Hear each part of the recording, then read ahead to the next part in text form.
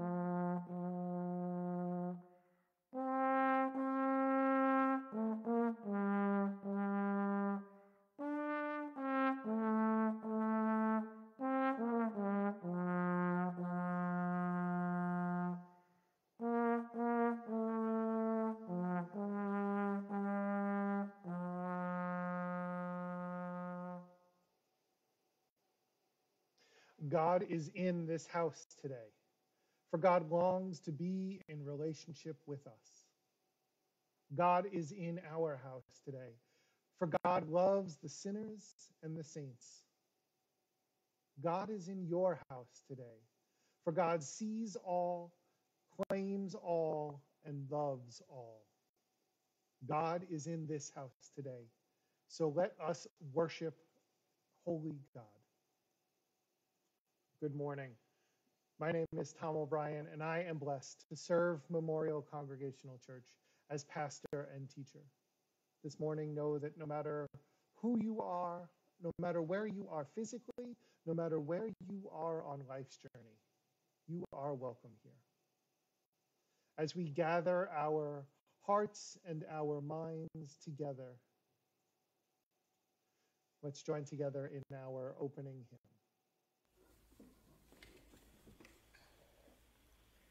Praise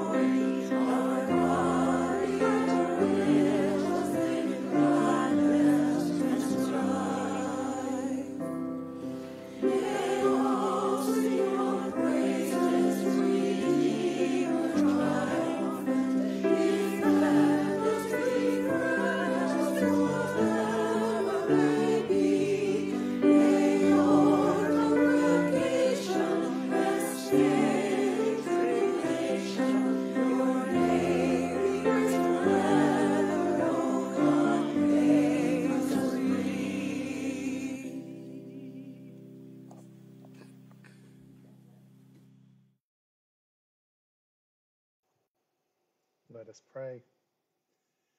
Gracious God, Zacchaeus valued money over people and power over equality. He was a sinner, but so are we.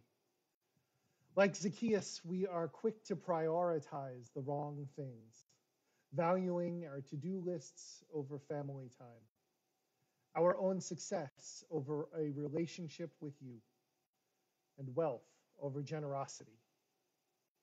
We lose sight of what really matters. We lose sight of love. Forgive us for our ignorance and impatience. Call us back to the life you long for us to lead.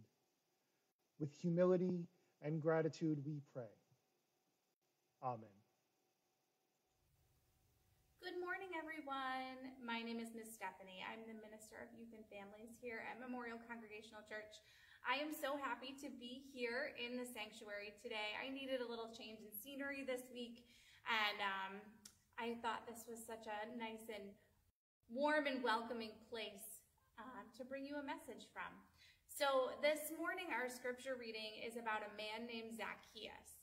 This story is a great example of how to show Jesus' love to everyone. Zacchaeus was a tax collector.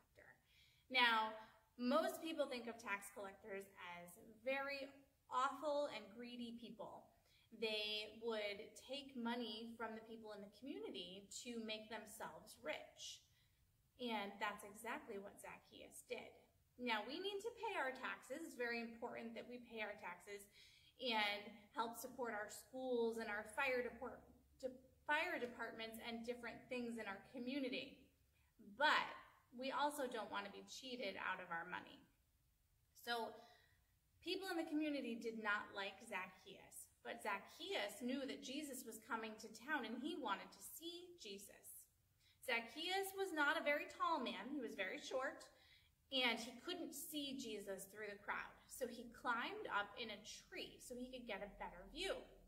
When Jesus came by, he saw Zacchaeus in the tree and he said, "Zacchaeus, come down. I'm going to go to your house and stay." And everyone was surprised that Jesus would want to go to a tax collector's house. And it's just such a great example of Jesus showing love to everyone, even those in the community who might not have been very well liked. So Zacchaeus realized all of the wrong things that he had done, and he said he was sorry to Jesus. He said, "I'm sorry, I will change my ways. I will give everything I own back to the people that I took it from." And Jesus said, "I love you and you are forgiven." And Zacchaeus was shown Jesus' unconditional love that day. I remember this story from when I was a little girl.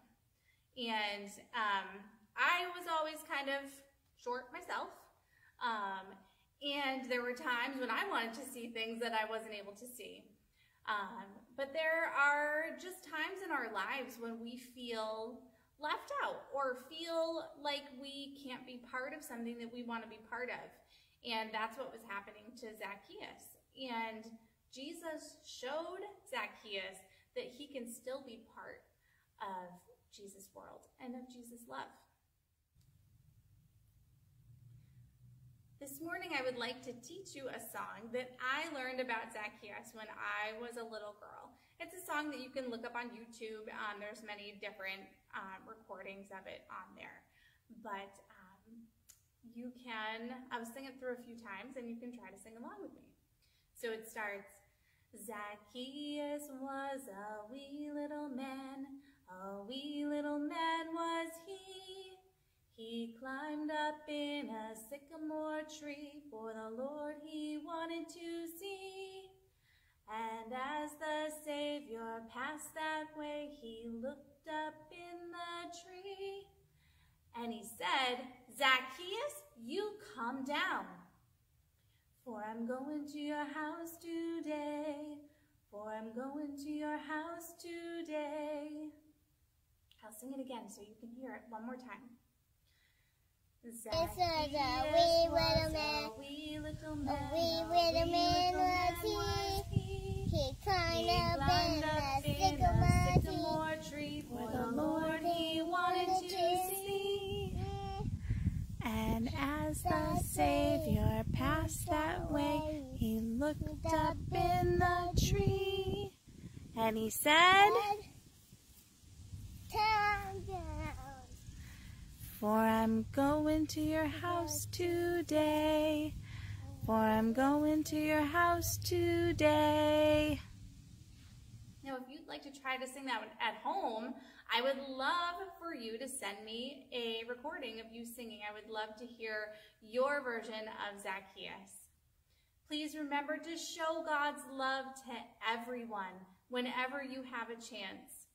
Sometimes people may feel left out when you don't even know it, and they deserve our love and our kindness. Have a great day. Listen now for these words from God. In Luke's Gospel, chapter 19, verses 1 through 10. Entering Jericho, Jesus passed through the city. There was a wealthy person there named Zacchaeus, the chief tax collector. Zacchaeus was trying to see who Jesus was, but he couldn't do so because of the crowd, since he was short. In order to see Jesus, Zacchaeus ran on ahead, then climbed a sycamore tree that was on the route. When Jesus came to the spot, he looked up and said, "Zacchaeus, hurry up and come on down. I'm going to stay at your house today." Zacchaeus quickly climbed down and welcomed Jesus with delight. When everyone saw this, they began to grumble. "Jesus has gone to a sinner's house as a guest." Zacchaeus stood his ground and said to Jesus, "Here and now, I give half my belongings to poor people. If I've defrauded anyone in the least, I'll pay them back fourfold." Jesus told the tax collector, "Today salvation has come to this house, for this is what it means to be a descendant of Sarah and Abraham. The promised one has come to search out and save what was lost." Here ends our reading. Please pray with me. May the words of my mouth and the meditations of all of our hearts be acceptable in your sight, O God, for you are our rock and our Redeemer. Amen. Stephanie mentioned a little while ago that she was always kind of short, couldn't always see what she wanted to see. I have to admit that it's been a really long time since I've had that problem. For most of my life, I was taller than the average person. And I never really paid attention to how that affected me. A few months ago, maybe about a year ago, I was at a protest with a fellow colleague, another clergy in the area. And she is shorter than I am. And she was concerned about going to this protest because there were going to be so many people there. And she asked if I and another taller clergy person would go with her. And walking alongside of her in this crowd of a few thousand people, I never realized how difficult it would be to be in a crowd like that if you weren't my size. So often I'm able to be in a crowd like that and simply peer over people's heads and see how many people there are or how far we're going or what's on ahead of us. And I never really thought about how difficult it could be for someone in a different situation than me. I never really thought about what other people see from their perspective. So often we minimize Zacchaeus to two simple points of his character. He's a wee little man, and he's a tax collector.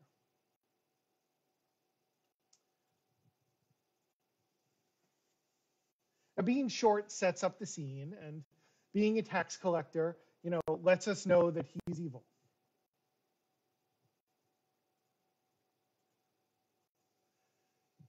The story doesn't really get into why Zacchaeus is so interested in Jesus, but he is. Zacchaeus makes a real effort to see Jesus. And because Zacchaeus seeks Jesus, Jesus sees him. Throughout the Gospels, we see how Jesus helps everyone. There are no lines to who Jesus reaches out, no ideologies that Jesus sticks to. Jesus helps everyone. Children of Roman soldiers and Jewish tax collectors working for Rome. But through it all of the work that Jesus does, it's for the good of the poor. Jesus sees all who seek justice. The problem isn't that Zacchaeus is a tax collector. The problem is that Zacchaeus is a corrupt tax collector. But that's the system that Zacchaeus supported. That's how the system worked. The tax collectors were able to skim off a little from the top. As long as they gave to Rome what the emperor felt he deserved, tax collectors were able to take a little bit for themselves. And Zacchaeus had taken so much money and held on to and hoarded so many riches that when he finally repents, he's able to give back 4 times what he took from people, how he defrauded people. Because that's how rich he was. He had that much money that he could throw away. It's interesting to wonder about what Zacchaeus gives up to follow Jesus. Is Zacchaeus able to pay back people that he defrauded by 4 times and give away half of what he has to the poor and still have money left over to be considered rich, to take care of himself? Or does Zacchaeus bankrupt himself to repent for his wicked ways? Jesus reaches out to seize and seeks everyone. And in doing so, Jesus seeks to change the systems that we're a part of. The work that Jesus does is about changing systems. But of course, that means changing individuals, especially the people who benefit from those systems. Now, Zacchaeus was part of a corrupt system, and Zacchaeus isn't called on to change the entire system himself. Zacchaeus' repentance is that the resources that he has always had are now also available to the poor. Zacchaeus is driven to acts of social justice, to righting the wrongs of injustice that he himself had a hand in perpetrating. And Jesus sees Zacchaeus because Zacchaeus seeks Jesus. I think that we're all here because we're seeking something. I seek a better world, a world that I see reflected in Jesus' teachings and ministry. I seek a relationship with Jesus that will lead me to advocate for and to co-create a world of justice, peace, and love. A world that I believe our Creator intended and intends for all creation. Jesus sees us and calls to us just as we are. Jesus invites us in. Jesus doesn't demand anything from us. But seeking Jesus, being with Jesus, listening to Jesus, and following Jesus helps us to see things from a different perspective. From a perspective that may not be our own. It's like considering Zacchaeus' perspective or me considering Stephanie's or my other colleague. It's about the rich looking through the eyes of the poor. About white people seeking to understand the perspectives of Black, Indigenous, and people of color. It's about the privileged people seeing the systems from which we benefit through the eyes of those who are oppressed by the same systems. By seeing those other perspectives, we can begin to seek Jesus' call in our lives and see the path that we are called to walk. And that might be uncomfortable. That doing that work might mean that we have to give up comforts and special privileges and bonuses and things that make our lives easier.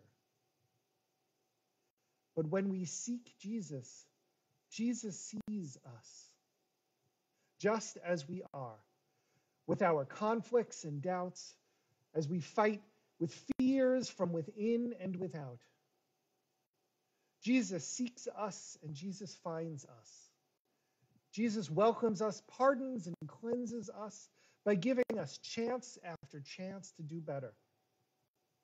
And Jesus relieves us of our burdens by reminding us that we don't do this work alone.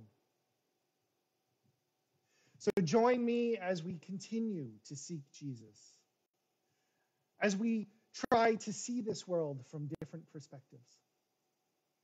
Look through the eyes of others and hear Jesus' call to you. I'm going to stay with you today. Because when we seek Jesus, Jesus sees us just as we are. Amen. As we listen to Marie Mahatek's wonderful musical offering, I also invite you, if you're watching on Facebook right now, to let me know how I might pray for you this morning. In the comments, add in your joys or your concerns or any prayers that you'd like us to lift up. Just as I am without one plea, but that thy blood was shed for me, and that thou bidst me come to thee, O Lamb of God, I come. I come, just as I am, though tossed about with many a conflict, many a doubt, fightings and fears within, without, O Lamb of God, I come,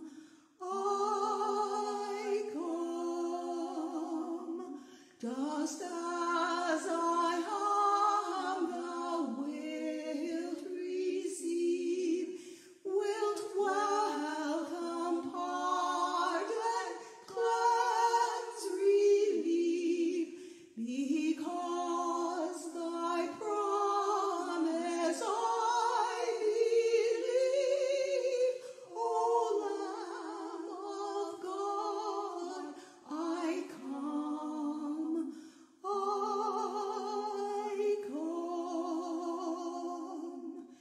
just as I am, thy love unknown has broken every barrier down, now to be thine, yea, thine alone, O Lamb of God, I come, I come.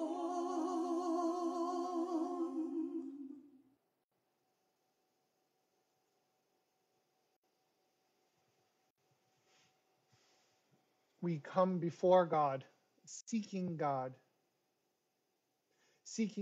peace in our lives, peace in our hearts, in our homes, in our world. We come together offering the joys and the concerns that we share. I invite you to offer up your prayers in your homes, in your hearts. You can also send prayer requests to me at pastor@mccsudbury.org.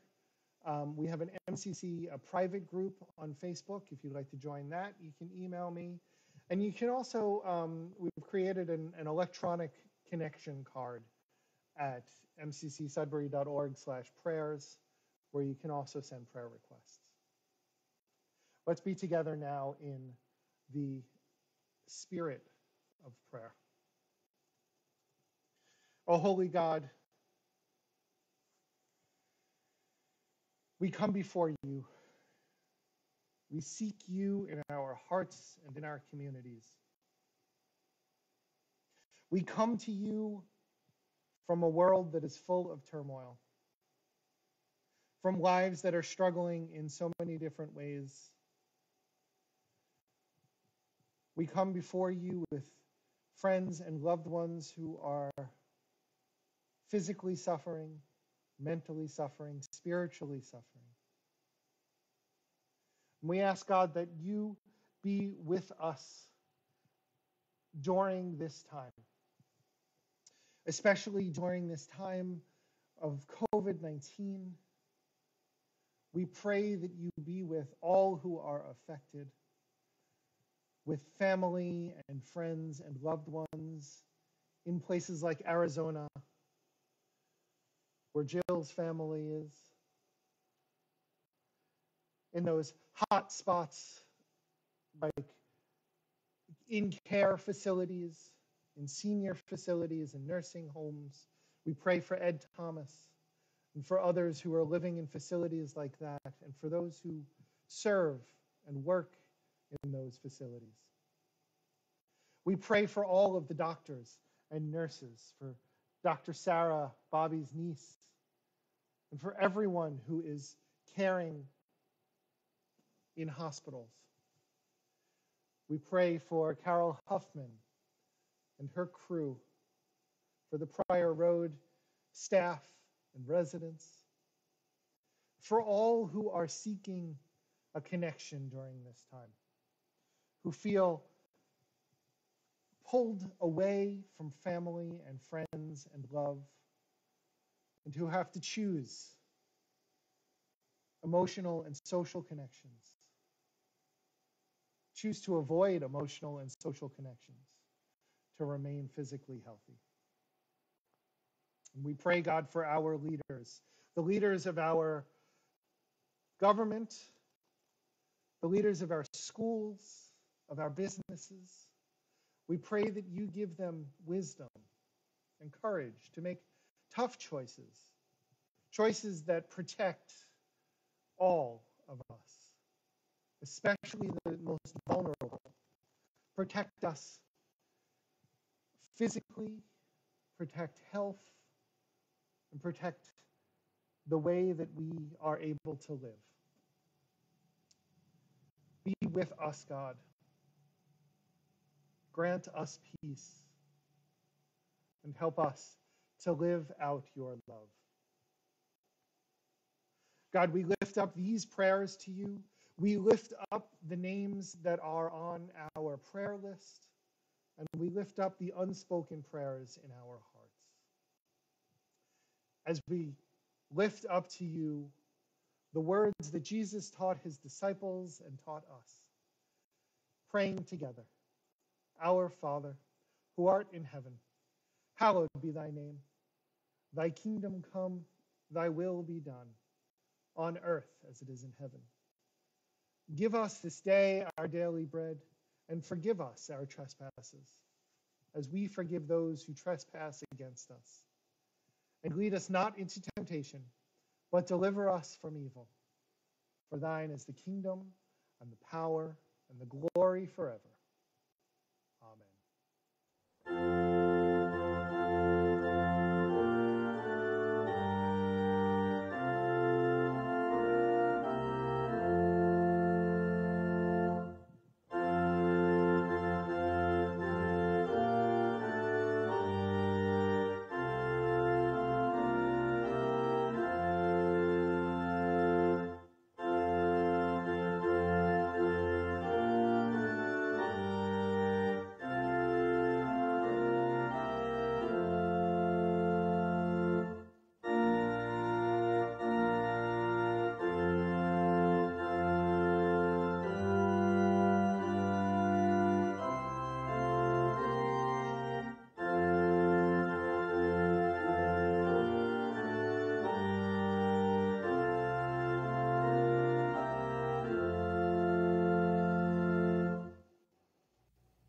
Hi again. A few weeks ago, we started a new summer series called Unraveled, and we talked about an intergenerational art project for the entire congregation.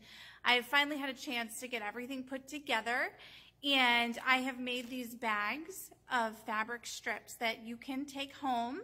I will put them in a bin outside of the main entrance. Each week you can write a prayer on one of the fabric strips, and at the end of the summer, we will weave them together into a beautiful intergenerational art piece that we can hang in the sanctuary. These pieces of fabric might not look very beautiful right now, but when we put them together with all of our love and our prayers, I'm sure it's going to be something beautiful for us to enjoy. Thank you, and you can grab them whenever you have a chance to swing by. Join us this week for the start of our book discussion. We'll be discussing James Cone's The Cross and the Lynching Tree. It's a powerful study of liberation theology and really helping to understand the ways that we can find hope in times of desperation through the eyes of Black Christians who have been able to use their faith and to use the image of the cross to find hope even during the most desperate times. And save the date for August 22nd, where we will have electronics recycling and also personal and business document shredding here in the church parking lot. Both will happen between 9 and 1 o'clock. And you can just come and somebody will come and take the items out of your car and dispose of them for you. We thank everyone who continues to donate and to support the ministries here. We invite you to continue to do so online through Venmo or at mccsudbury.org/donate. You can also, of course, mail a check to the church. We thank you very much for all of the ways that you continue to support us.